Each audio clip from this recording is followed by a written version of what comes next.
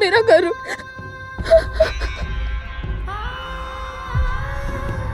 ये तो ऐसे विलाप कर रही है जैसे गरुड़ के प्राण ही चले गए हों। वाह, ये सोच कर ही कितना अच्छा लग रहा है। सच में यदि ऐसा हो जाए तो आनंद आ जाएगा। विंता, दीदी, मैं जानती हूँ, पहले भी अनेक बार मैंने आपसे कहा है कि मुझे उसकी चिंता हो रही है, पर आज मेरे गरुड़ को। उठो, गहरी सांस लो, आराम से। अब बताओ क्या हुआ है। गहरी सांस लो, अच्छे से।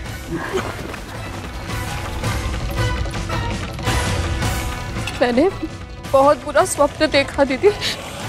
गरुड़ जब मेरे पास वापस लौट रहा था तो अचानक बहुत सारे असुरों ने उसे घेर लिया।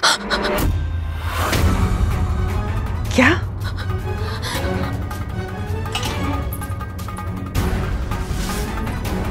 ठीक ठीक बता, क्या देखा तूने? गरुड़ ऊंचे आकाश में उड़ रहा था, तभी एक तीर उसके पंख में धंस गया।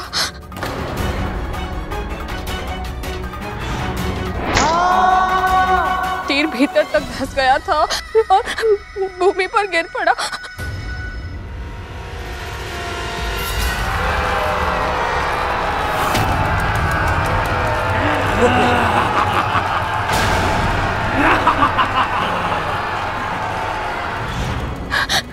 उसने असुरों का सामना करने की चेष्टा की, पर वो अकेला था।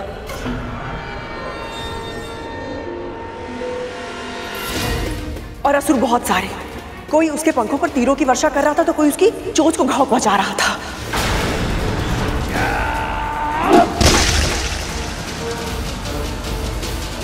कोई उसके शक्तिशाली पंजों को तलवार से काट रहा था तो कोई उसकी आंखों को फोड़ रहा था।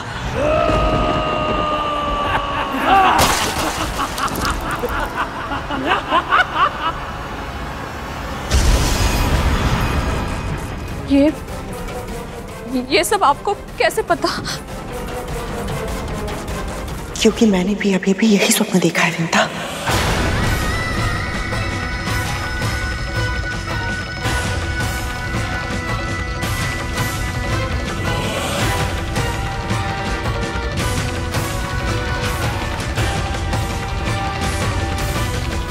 मैं जानती हूँ मेरी बात पर विश्वास करना तेरे लिए कठिन होगा, किंतु सत्य तो यही है ना विंता।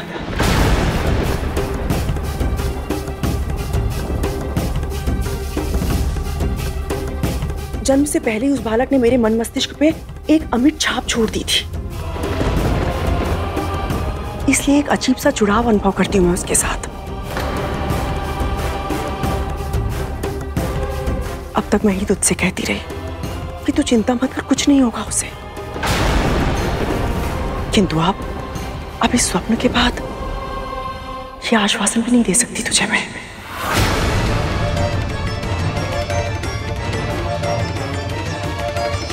तू तो जानती है ना विंता, जब ब्रह्म मुहूर्त में दो व्यक्ति एक ही स्वप्न देखते हैं तो वो सपनावशी। ऐसा मत कहिए दीदी। मेरे कहने ना कहने से सत्य बदल जाएगा क्या विंता? पहले तो तूने अपने पुत्र पर नियंत्रण खो दिया, अब तो तूने अपना पुत्र ही खो दिया। कितनी दुर्भाग्यशाली है तू। एक पुत्र अर्धविकसित उत्पन्न हुआ और दूसरा इतनी अल्पायु में उसने अपने प्राण गंवा दिए।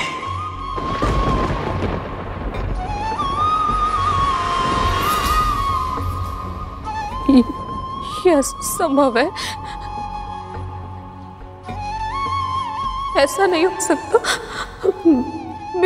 मेरा पुत्र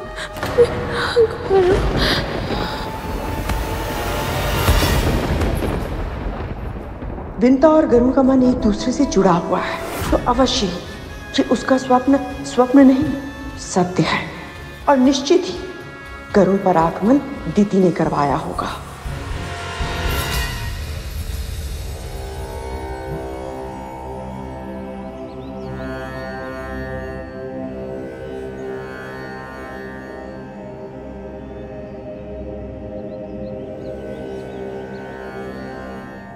ओम यमाय सोममनुनुत यामाय जुहुता हविः यमं ह यज्ञो गच्छति अग्निदूतो अलंकृतः।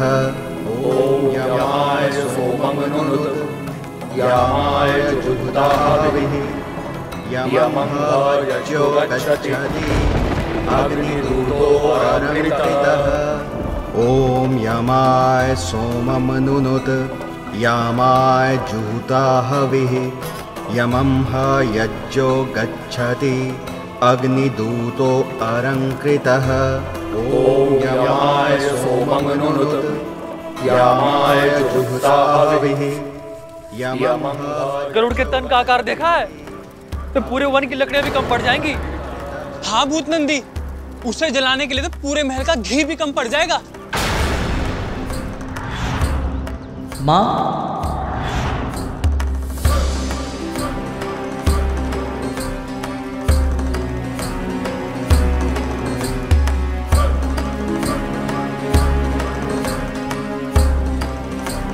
चलिए छोटी माँ। हाँ चलिए ना छोटी माँ, अब परंपरा के अनुसार ये कार्य तो अब आप ही को ही करना पड़ेगा ना। चलिए चलिए माँ।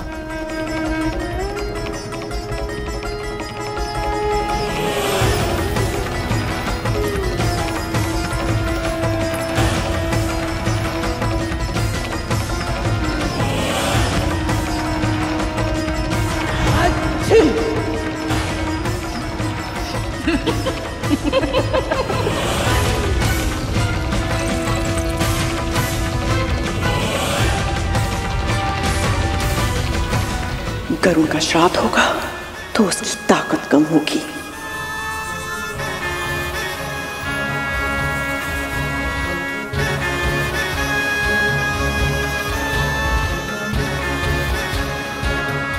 ये ले डाल।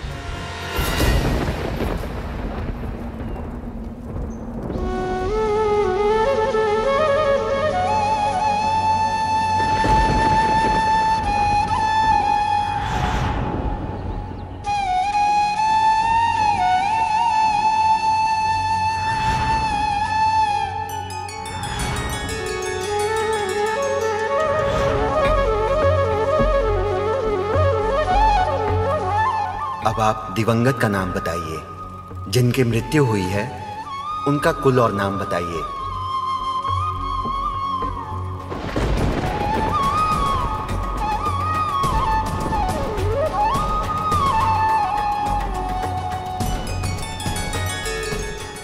समस्त संसार इसे धर्म योद्धा गरुड़ के नाम से जानेगा।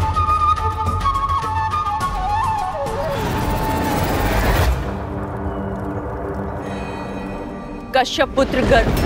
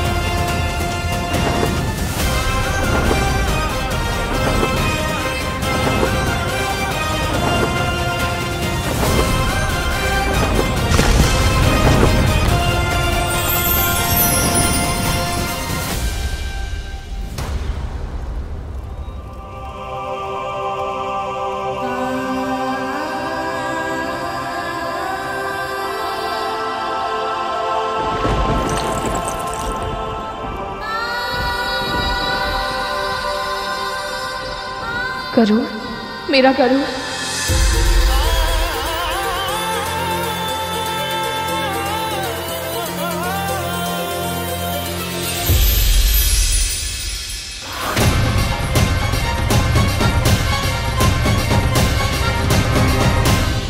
माँ,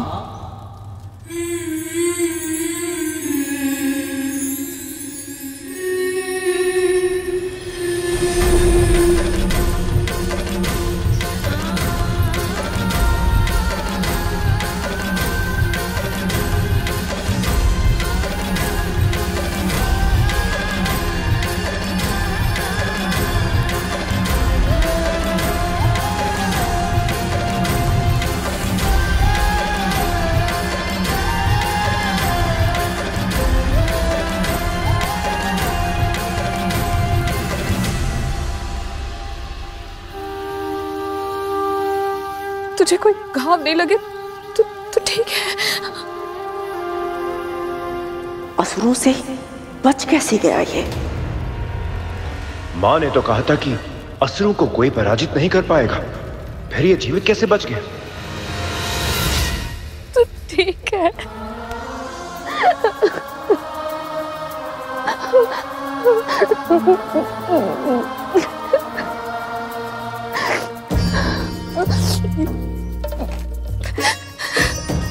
माँ, मुझे क्षमा कर दीजिए, मैं आपको बिना बताए यहाँ से चला गया था।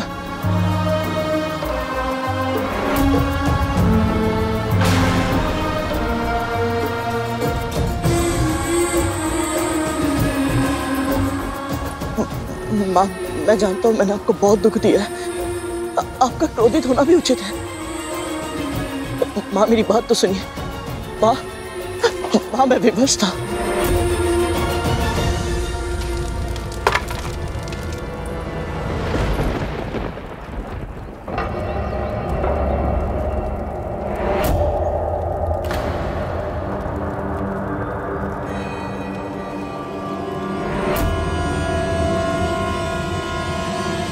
मेरी आज्ञा के बिना, मुझे बिना बताए घर छोड़कर तू गया कैसे? जब पता है जब तू यहाँ नहीं था तो मुझ पर क्या बीत रही थी? कैसे बुरे बुरे विचार आ रहे थे मेरे मन में? सोचा तूने मेरे बारे में हो? हाँ, मुझसे बहुत बड़ी गलती हो गई, मुझे क्षमा कर दीजिए। जानबूझकर किया गया कार्य भूल नहीं, अपराध कहलाता है।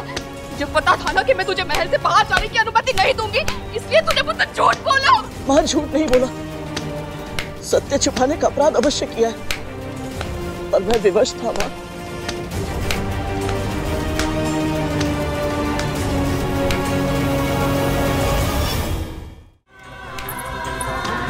ऐसी क्या विवशता थी? पूछ इससे, कहाँ गया था ये? कद्रू ने विंता को छल से दासी बनाया था।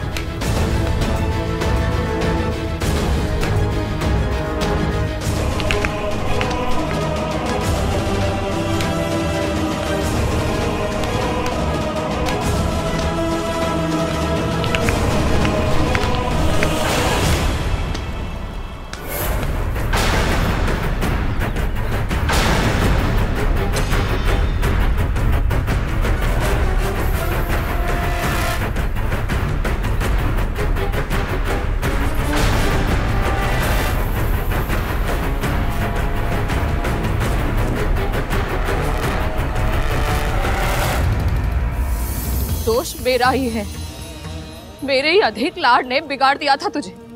मुझे लगा था तू मेरे प्रेम से बंधा है, मुझसे दूर नहीं जाएगा। विश्वास था मुझे तू कहीं भी क्यों ना हो मेरी एक पुकार पर वापस लौट आएगा, पर वो भ्रम था मेरा।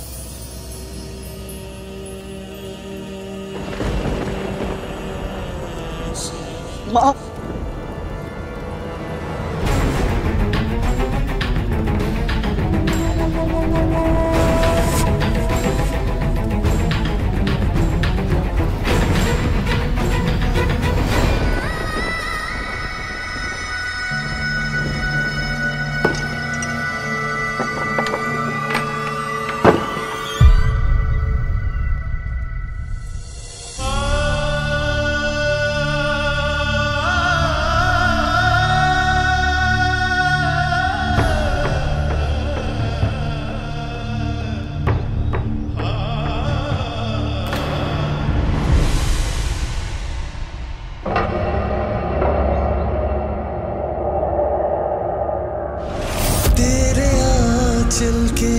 कोने में मेरा संसार है माँ।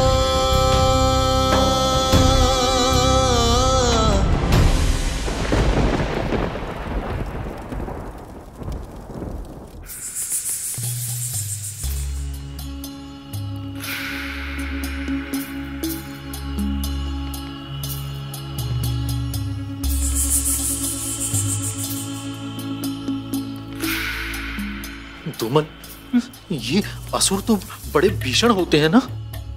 हाँ, तब तो मैं भी वही सोच रहा था, पर ये गरुड़ से बचकर कैसे वापस आया? पर मैं कुछ और सोच रहा था। यदि गरुड़ इतना ही शक्तिशाली है कि असुरों की पूरी सेना को हरा कर लौट आया, तो अपनी मां से क्यों पिटता रहता है? दोनों अभी के अभी चुप नहीं हुए ना, तो मेरे ही हाथों पिटोगे। अपना क्रोध इन पे मत निकाल काली। माँ, आपको क्या लगता है उसे सत्य पता है?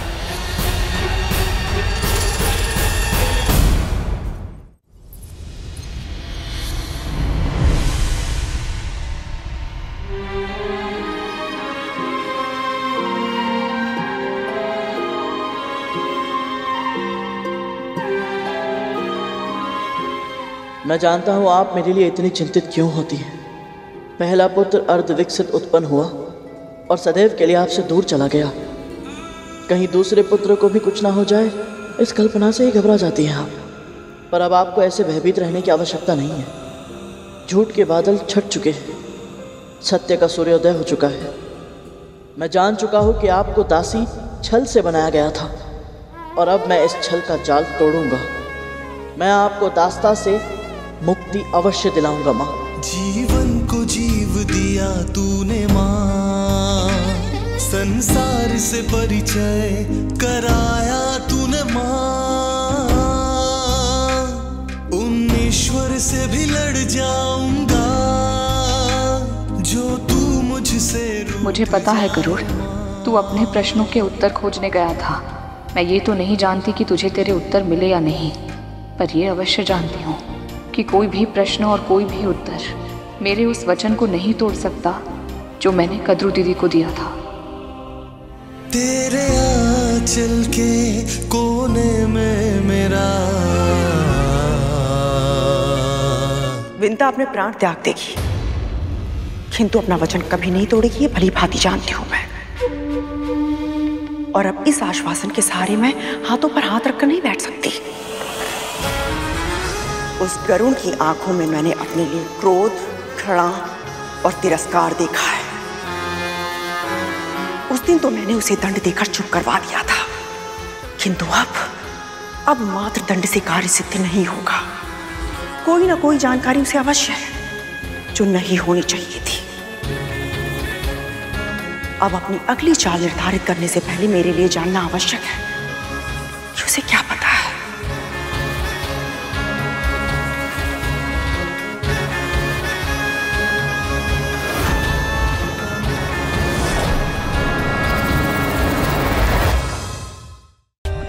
For more updates, subscribe to our channel, click the show links and enjoy watching the videos.